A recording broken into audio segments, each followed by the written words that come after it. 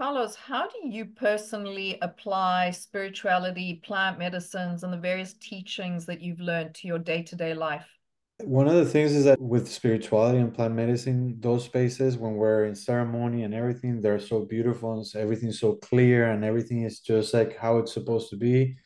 And when you're in a spiritual setting, it's also the same. Like the answers are right there. But if you're at the office or if somebody cuts you off or if you have your kids are driving you crazy, it doesn't mean that you're not being spiritual or that those teachings are not there. It's just taking a moment to see things for what they are. They're not happening to you, they're just happening. So I think there's like a second that I can react and just really see things for what they are, which is just an experience that is unfolding and it's for me to take it either personally or not. So that allows me to really be spiritual at work.